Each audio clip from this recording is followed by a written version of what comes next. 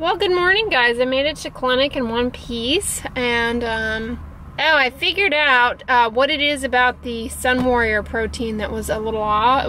What it is about the Sun Warrior protein. See, they have their ingredients listed in like a bifocal manner, which is odd. But it is pea protein based, but it also has hemp seed protein in it, which I think is kind of giving it that germy, kind of grainy texture. Then this morning, wouldn't you know it, I spilled cashew milk all over the floor.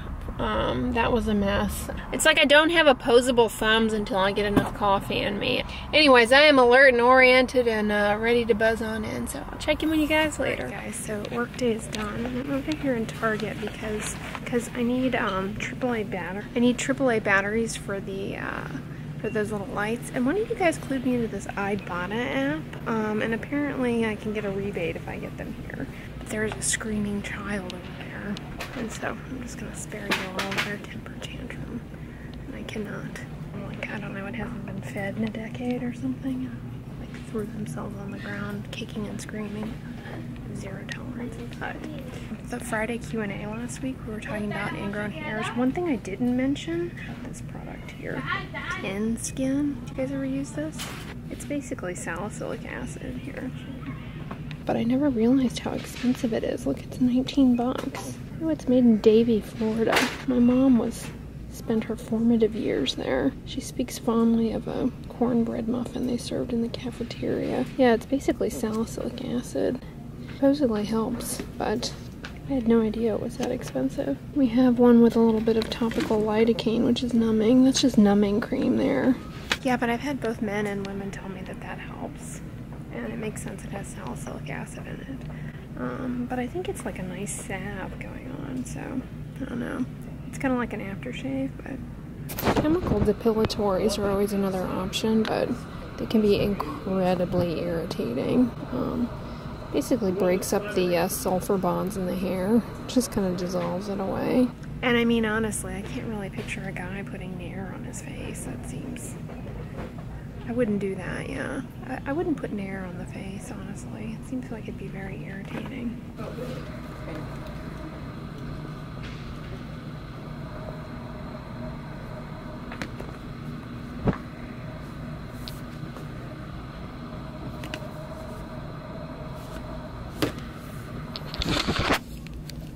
But you guys know I have the compulsion to buy different fragrances of shampoo.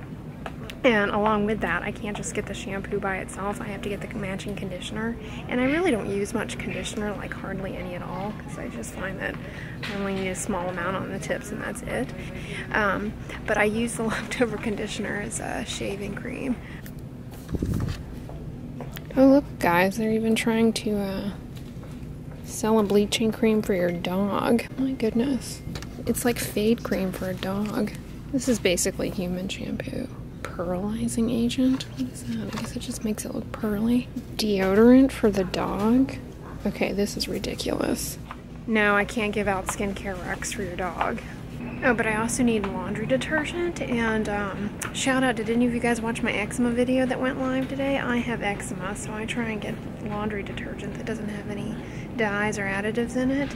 And FYI, it's always a good idea to wash new clothes before wearing if you're eczema prone, because the dyes in the fabric you can develop an allergy to. It's the aniline dye usually. No, aniline's not toxic, but if you have itchy, dry, rashy, irritated eczema skin, you can develop an allergy to it. So one way to reduce the chance of that is to wash the clothing before you wear it when it's new, because that's when the dye is like most intense. This doesn't have any perfumes or dyes.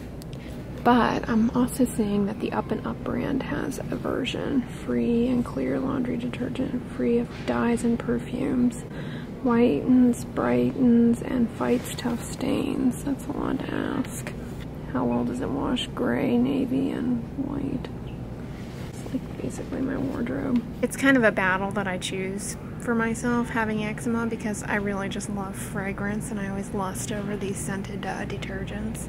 Like Thai dragon fruit. I really want to wash my clothing with that, but I know I shouldn't. Did you guys know that dragon fruit is the same thing as pitaya? It's like they've rebranded the fruit to be pitaya to make it sound more, I don't know, super foody. Oh yeah, don't use fabric softener. This will worsen things.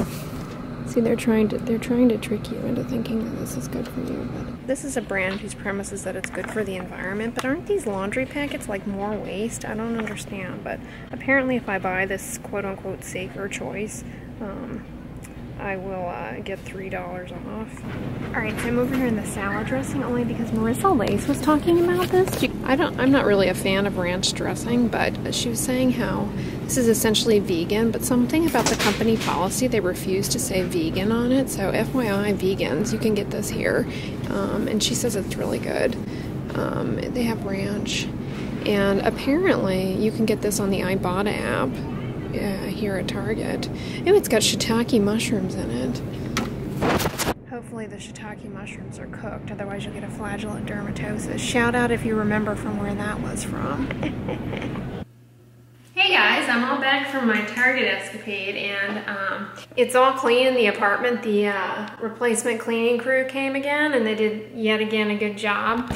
But I'm just putting a few drops of my Australian lemon myrtle oil in my garbage disposal. I am loving this stuff, guys. Some of you guys mentioned that you picked it up too. I got mine on Vitacost, but I'll link it down below. I'm just loving it. It says it gets rid of mold, which, you know, here with the humidity can be quite a problem. So I've been loving it. It really leaves my garbage disposal nice and kind of fresh. But anyways, I did real good at Target, guys. I went in there, and the key is if you're going in there for like 1 or 2 things, do not touch the carts. You stay away from the carts, otherwise you'll leave with a bunch of stuff you don't need. I only got what I went in there for. I thought it'd be fun to kind of figure out the Ibotta app, because everything that I got in there was stuff that I needed that was available on this Ibotta app, which is a discount app where I guess you get rebate, that shows you rebates for things in stores that you shop at in your area. So the Energizer Max batteries are normally, I guess, $13.79, and they were on sale for $11.99, so they were already $1.80 off. And I needed these. I got, it's $2 cash back. So you basically say unlocked cash, check product barcode, so, and it makes a little ding. I'm somebody who's gratified by dings. Okay, and then we hit verify purchases. And then they also have one for the laundry packs. And then the Kavita water, which you guys know I love. This is 50 cents off apparently on this app. Oh, there it goes. Verified it. Okay. And so now you just submit now you just capture the receipt. Oh wow, it says you did it. $5.50 will be added to your account within 24 hours. Plus you get an extra $10 off for completing the welcome bonus, which is basically like you participate in doing it within, I think, the first week. So that's cool. And then deposit it in PayPal, Venmo, or you can get a gift card for Target to buy more stuff at Target. Kmart, Gap, Applebee's, and Joann's, Old Navy. Oh, Best Buy, and oh, the Amazonian. So you can get a lot of good gift cards. Whole Foods, awesome. Sephora, Bum Bum Cream. I love it. Thank you, whoever introduced me to that. I like that idea. Well, hey guys, I just got back from the gym and took my shower, and thank you all so much for all of your sweet, kind comments on today's eczema video. You guys seem to like it and found the information helpful, so that's great.